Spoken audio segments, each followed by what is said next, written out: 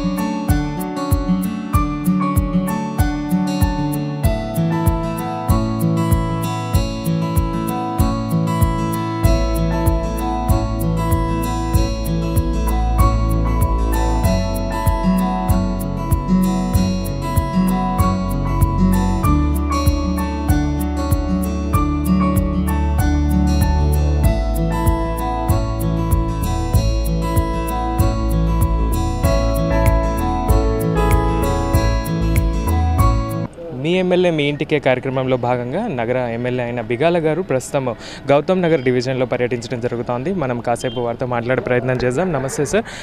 Sir, అసలు ఈ కార్యక్రమాన్ని ఎందుకు ప్రారంభించడం జరిగింది? అంటే బస్తీ పర్యటనలో భాగంగా మీ ఎమ్మెల్యే మీ ఇంటికి అనే కార్యక్రమాన్ని తీసుకొని మేము ఈ కార్యక్రమానికి శ్రీకారం చుట్టి నిన్న నుంచి బస్తీలో పర్యటన చేస్తూ ఉన్నాం. అంటే ఇంతకుముందు మేము బస్తీలో తిరిగినప్పుడు కూడా అక్కడ స్థానికంగా ఉన్నటువంటి సమస్యలను కానీ, లేకపోతే మీకు నీళ్ళు వస్తుందా లేదా, రోడ్లు వస్తున్నాయా లేదా, మీకు కరెంట్ వస్తుందా లేదా, ఇట్లాంటి సమస్యలు, ఇంకా బియ్యం వస్తున్నాయా లేదా, ప్రభుత్వం ఇచ్చేటటువంటి ఇతరత్ర స్కీమ్లు ఏమైనా వర్తిస్తున్నాయా లేదా అనేది అడగడం కోసం మేము ఈ డివిజన్లలో పర్యటనలు చేసినాం. కానీ ఇప్పుడు కళ్యాణ్ లక్ష్మి కావచ్చు, షాదీ ముబారక్ కావచ్చు, ఈ చెక్కులను తీసుకొని ముఖ్యమంత్రి గారు ఇచ్చినటువంటి చెక్కులు స్వయంగా నేను తీసుకొని వస్తున్నానని చెప్పేసి నా తరపున ఒక చీర, ఒక స్వీట్ బాక్స్ని తీసుకొని ప్రతి ఇంటికి వెళ్ళి వాళ్ళకి ఇవ్వడం, అంటే వాళ్ళ సంతోషాన్ని నిజంగా చూస్తే ఏ విధంగా వాళ్ళు ఫీల్ అవుతున్నారు అనేది మేము కళ్ళారా చూడాలనుకున్నాం. ఇస్తూ ఉన్నాం, వాళ్ళకి అడుగుతూ ఉన్నాం. మరి కేసీఆర్ గారు మీకోసం ఈ చెక్కు పంపించారు, మరి మీరు ఖచ్చితంగా ఇంకా ఏమైనా మీకు సేవలు ఉంటే మీరు చెప్పండి. రాబోయే రోజుల్లో 75,000 రూపాయలు వస్తాయి. ఇప్పుడు ఎందుకంటే ఇవి పాత శాంక్షన్స్ కాబట్టి 51,000 ఉన్నాయి. స్వయంగా వెళ్ళి చూసినట్టయితే మాకు కూడా తృప్తినిస్తుంది. కాబట్టి ఈ పర్యటనలో భాగంగానే చెక్కులు ఇవ్వడమే కాకుండా స్థానికంగా ఉన్నటువంటి సమస్యలను కూడా చూడడానికి ఇదొక మంచి ఆలోచనగా ఉంటుంది. కాబట్టి ఈ కార్యక్రమం ఎన్నుకున్నాం. ఓకే సార్, మరి నిన్న ఎక్కడెక్కడ తిరగడం జరిగింది, ఎక్కడ చెక్కులు పంపిణీ చేయడం అనేది జరిగింది? నిన్న దుబ్బా ప్రాంతంలో డివిజన్ నంబర్ 40లో మేము తిరిగాం. అక్కడ కూడా అన్ని ఇళ్ళకి పోయినాం. ఆ ప్రాంతంలో శాంక్షన్ అయిన వాళ్ళందరికీ కూడా స్వయంగా నేనే వెళ్ళి స్థానిక కార్పొరేటరు, మేయర్ గారు, ఇంకా మా టీఆర్ఎస్ నాయకులు, స్థానికంగా ఉన్నటువంటి నాయకులందరం కూడా వెళ్ళాం. అక్కడ ఇంటింటికి చెక్కులు ఇచ్చొచ్చినాం. ఈరోజు 45వ డివిజన్లో సాయిరామ్ గారు కార్పొరేటర్ ఇక్కడ స్థానికంగా, మరి వారి ఆధ్వర్యంలో వారి కార్యకర్తల సమక్షంలో మరి ఇక్కడ అన్ని చెక్కుల పంపిణీ చేస్తూ ఉన్నాం.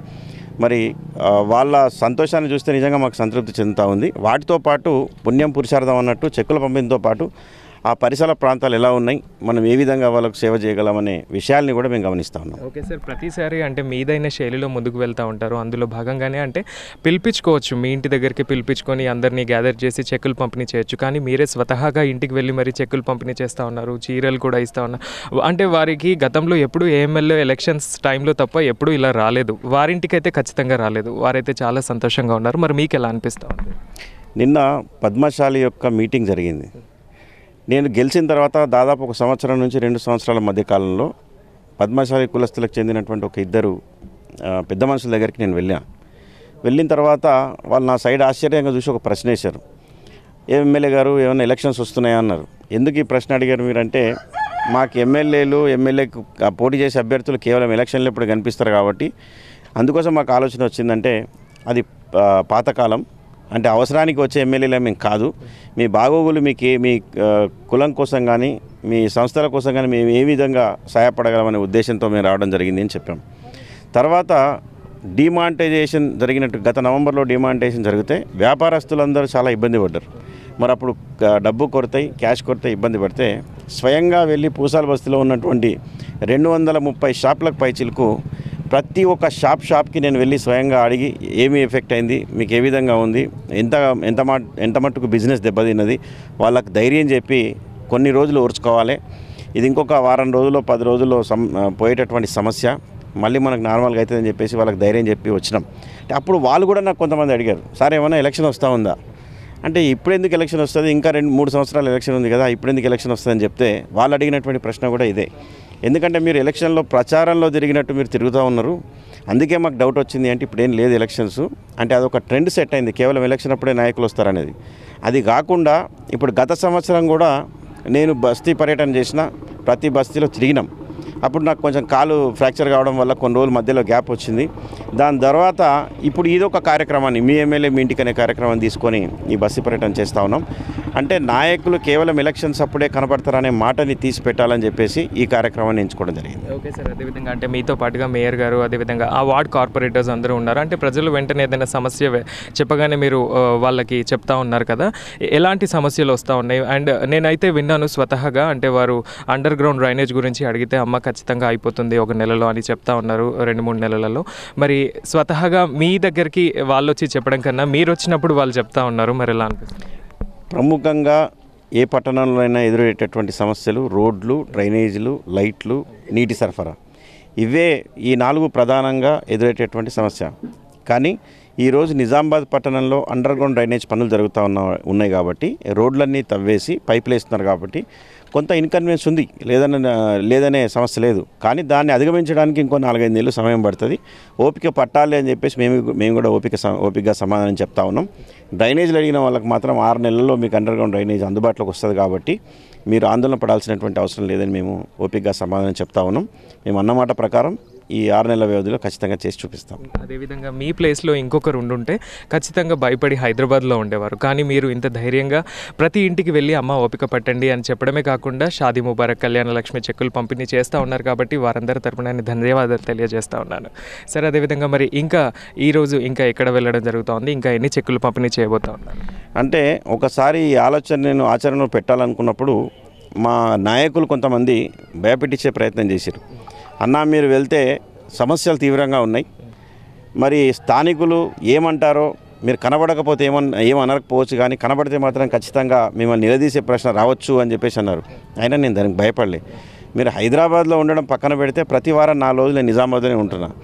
అదేవిధంగా బస్తీలో కూడా పోయి వాళ్ళు అడిగితే ఎదురుగా నిలబడి సమాధానం చెప్పాలి తప్ప తప్పించుకునే ప్రయత్నం చేయకూడదు. ఎందుకంటే అండర్ గ్రౌండ్ డ్రైనేజ్ పని నడుస్తున్నటువంటి మాట వాస్తవం, తవ్వుతున్నటువంటి మాట వాస్తవం, మళ్ళీ తిరిగి రోడ్లు వేసేటటువంటి మాట కూడా వాస్తవం. వాళ్ళకు అర్థమయ్యే విధంగా చెప్తే తప్పకుండా నిజామాబాద్ ప్రజలందరూ కూడా సహకరిస్తారు. దాంట్లో ఎలాంటి సందేహం లేదు. దానికై మనం భయపడి దొంగలాగా పారిపోయేటటువంటి పరిస్థితి లేదు. ఓకే సార్, అదేవిధంగా మరి చెక్కులు స్వతహాగా వచ్చి పంపిణీ చేస్తూ ఉన్నారు కదా, ఖచ్చితంగా అర్హులకే అందుతున్నాయని గమనించడం ఏమైనా జరుగుతుంది? అది కూడా ఒక ముఖ్య కారణం కూడా ఉంది. అంటే అర్హులకు చెందుతున్నాయా లేదా, నిజంగా వాళ్ళు ఎట్లాంటి ఇంట్లో ఉన్నారు, వాళ్ళ కుటుంబ నేపథ్యం ఏంటి, వాళ్ళు సాటిస్ఫై అవుతున్నారా లేదా, అవి కూడా మేము గమనిస్తూ ఉన్నాం. మరి నిజంగా 100కు 100% అర్హులకే చెక్కులు వస్తున్నాయని చెప్పేసి మేము గ్రహించి చాలా సంతోషపడతా ఉన్నాం. ఓకే సార్, మరి ఈ కార్యక్రమం ఇంకా ఎన్ని రోజులు కొనసాగబోతా ఉంది? ఇది నిరంతర కార్యక్రమం, ఇది ఫుల్ స్టాప్ అనేది ఉండదు. ఎందుకంటే ప్రభుత్వం ఎప్పుడు ఈ కళ్యాణ లక్ష్మి, షాదీ ముబారక్ కార్యక్రమాన్ని నిరంతరంగా కొనసాగిస్తూ ఉంది. 51,000 సరిపోదు అని గ్రహించినటువంటి గౌరవ ముఖ్యమంత్రి గారు 75,000 కూడా ఇప్పుడు ఇవ్వబోతూ ఉన్నారు. కాబట్టి ఎన్ని రోజులు ఈ కార్యక్రమం ఉంటే అన్ని రోజులు నేను తిరుగుతూనే ఉంటా. దీనికి ఒక చివరి రోజు అంటూ ఉండదు.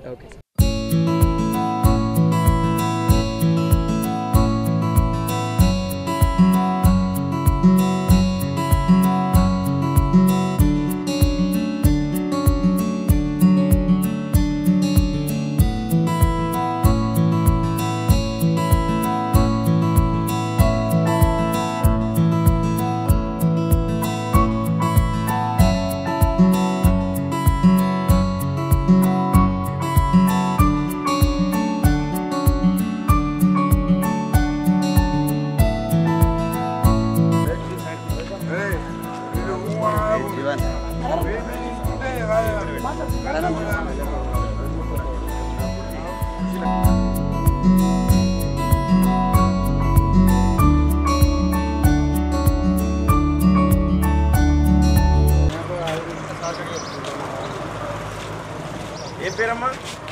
పుష్పనా? పుష్పనా? ఇదమ్మా, 51,000 రూపాయలు చెక్ వచ్చింది. ఎవరి పేరు? ఎవరిస్తారు తెలుసా? Very good. కేసీఆర్ ఇస్తాను. చీరే ఇస్తుంది, నేను ఇస్తాను. నేను ఎవరు తెలుసా? చాలా మంచిది.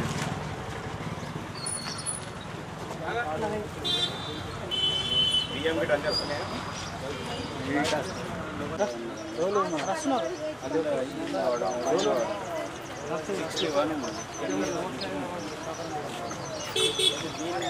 ఈరోజు నిజామాబాద్ నగరంలోని 45వ డివిజన్ గౌతమ్ నగర్లో స్థానిక శాసనసభ్యులు బిగాల గణేష్ గుప్తా గారి ఆధ్వర్యంలో మా డివిజన్కు సంబంధించిన కళ్యాణ లక్ష్మి 10 మందికి చెక్కులు ఇవ్వడము, షాదీ ముబారక్ 2 చెక్కులు ఇవ్వడం జరిగింది.